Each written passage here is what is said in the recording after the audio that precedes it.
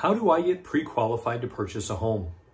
So even before you start looking at homes, the most important task is to sit down with your banker to get a letter of pre-approval.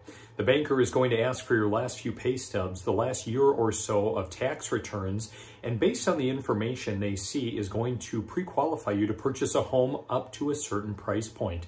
This, of course, isn't a guaranteed offer, but based on preliminary information is the most essential document you need to start the home buying process.